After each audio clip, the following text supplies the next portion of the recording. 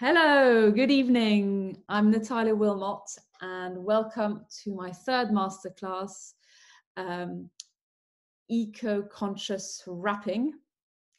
It's actually a subject really close to my heart.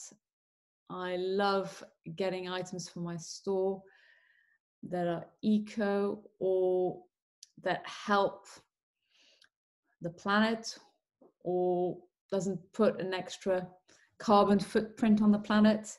And there's so many things that you can do. So let's talk first about that a little bit. In the UK, according to eBay, we gave in 2019 2.2 billion of unwanted gifts. So that is absolutely crazy when you think about it. So I think one of the things, obviously, about giving consciously and wrapping, therefore, is to make sure that we're giving the right gifts. And so there's lots of things that we can do. Also, the figure that I have is, I have to read it, 227,000 miles of wrapping paper we use in a year in the Christmas period, which is kind of crazy as well. And we are going to throw 83 kilometers square in the bin of that. So it's absolutely humongous, you know. I mean, unbelievable when you think how much that is. 83 kilometers square of wrapping paper is going in the bin. What I believe is that we can't do absolutely everything, and we've got to make a choice. But every year we can have little steps that will slowly help reduce our carbon footprint, help the planet. There's lots of little things that we can do to do that. So one of the things I'd like to think about is all the different ways of buying gifts. So you can go organic, you can go vegan, you can go local, so you're buying something from the local, so you're helping maybe the community there, you're creating a relationship with someone local, you're buying from a local artist, for example, or a local designer, so you can see where the things are made. So that's one way that we can kind of cut, of course, the miles. But you can also give, let me just think, so local, independent businesses, also social contribution. So what you're buying is helping, for example, educate somebody in India. Why not? Or I don't know, helps someone live in Lebanon, helps someone with a particular craft in Kenya, for example. So you can think of all these different things, but the most important thing is obviously thinking of who you're buying for, what are their ethics, what do they like, and the more you think and really consciously think, who am I giving this gift to? And more than thinking about, oh, I like it, the more you can help, I think. We can have a bit of a debate at the end. Also, you can kind of go for plastic-free items, recycled materials. Of course, I love everything that's vintage and antiques. So those are good as well. Repurposed items. There's so many ways that you can go for your gifts. Of course, you can give the gift of time as well. You know, helping someone paint a room, for example. Baking something yourself and giving it, or making something yourself and giving it. There's so many routes that we can go for gift giving. Anyway, today it's about wrapping. So I've got a few ideas. So I forgot to show this the other day. It's a really simple thing to do with a ribbon. It does involve tape, whereas the rest of my items won't involve tape. So let me show you how this works. So let's say I'm taking just a plain box like that. And I kind of want to beautify it a bit and make it look nice. So I'm going to just put a piece of tape in there in the center. I'm actually going to put a double piece of tape because it's quite a big box. So 2 pieces of tape there.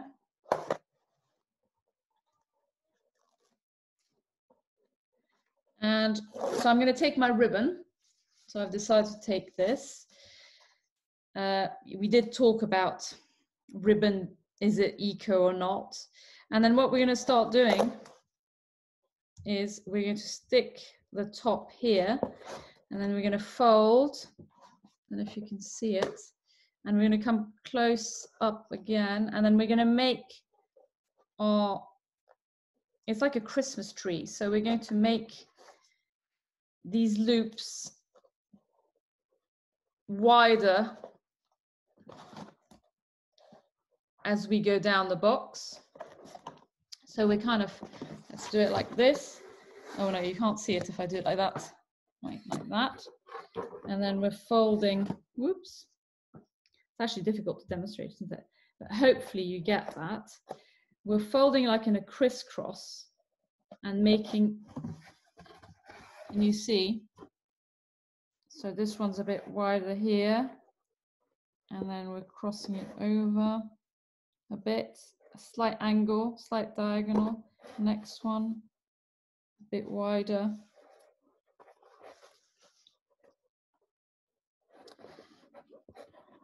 No, I didn't do that one wide enough. Let's do that again. Ooh, oh no, now I'm in trouble. There we go. A bit wider here. There. And then we're going to do one more. That's the bottom of our tree. And then we're just going to take our scissors and we're going to cut there. There we go. So that's our little tree. And then if you want, you can decorate it. You can write something on the box. Anyway, I thought this was quite cute and I meant to show you that last time. Now I'm going to show you, in Japan, they wrap a lot of gifts with fabric, and it's called furoshiki. And it's a great technique because you don't need any sellotape. You don't need anything like that. I mean, obviously you can't wrap everything, but I thought I would use a local artist called Gerard Hobson. He makes lovely animals from the forest, cutouts and prints and cards. And this year he's made some tea towels. So I thought I would use his tea towel to wrap something. So let's say I'm wrapping this book here. So I am going to, I need a square, so I've kind of folded a corner here. Then I'm going to fold this here like a triangle. And if you can see, I'm going to put this around here. I'm going around more. And then I'm going to bring that in front, fold that here, and I'm just going to take the two ends and wrap it really tightly in a knot in the center. So of course you can do this with a piece of fabric that you've got left. And there we go. And all we need to do now is maybe take, because it's all like pheasants and birds and things like that. So just take a piece of pine or a natural element or some sticks and then just put it there with a tag. And that's one gift done. It's really easy. You can use scarves that you've got. You can use pieces of fabric. Everybody's got a piece of fabric or I'm sure a piece of wallpaper or something left over. Obviously you can't do that with wallpaper, but you can use that to wrap gifts. Now I've got a little piece of fabric and I've got something round. Let's make another one like that. So there's 4 corners obviously in this fabric. So we're going to take corner 1, 2, and 3. We're putting them together. Show you like that. I'm going to take corner 1 and I'm going to bring it all the way around there, and I'm going to knot it with corner 4.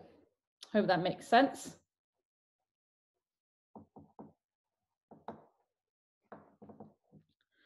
Like that, knotted, big knot.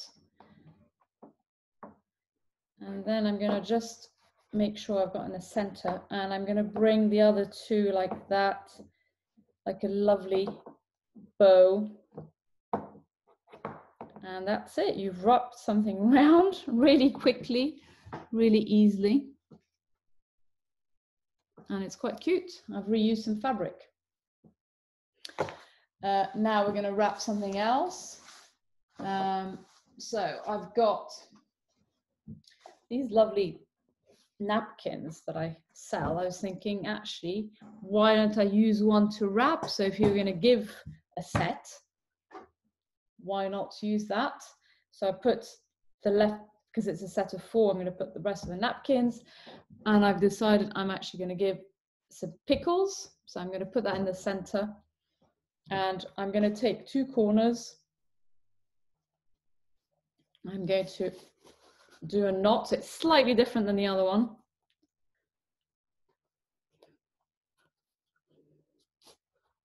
Like that. And then I'm going to take the 2 other corners.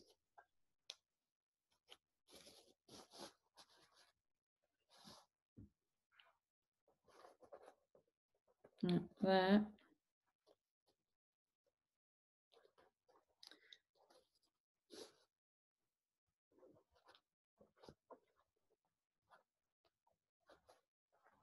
And that creates a little bundle. I'm just going to tuck everything in.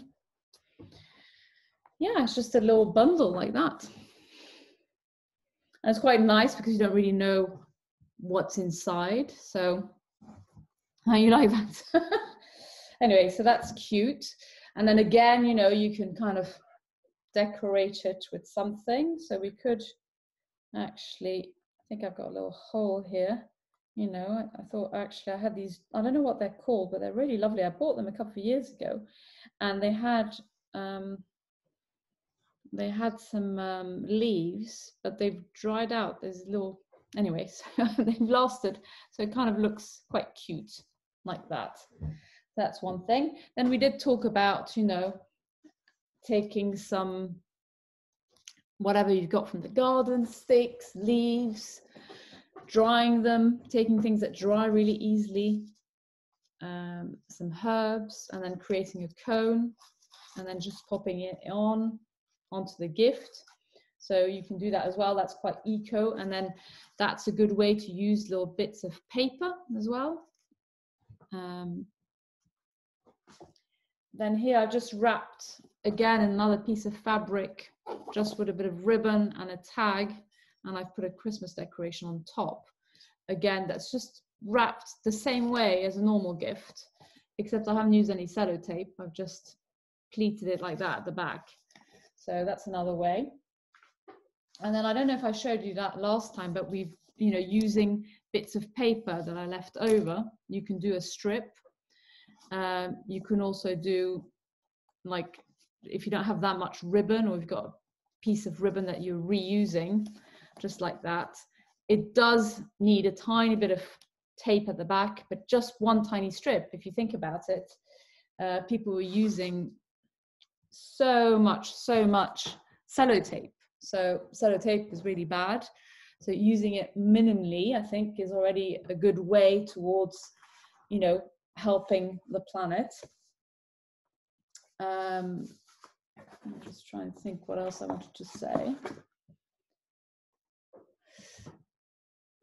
So let me look at the chat.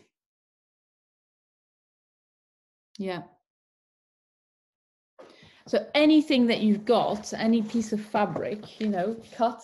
If you've got what are they called, pinking scissors or shearing scissors, you know, you could do a lovely edge like that.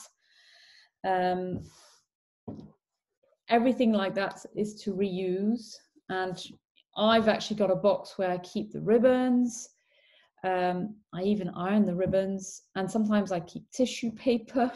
You can iron it and use it again. There's so many things that you can reuse, and I love the concept of your wrapping being part of your gift. So that's really what I wanted to show tonight. So thank you so much for watching.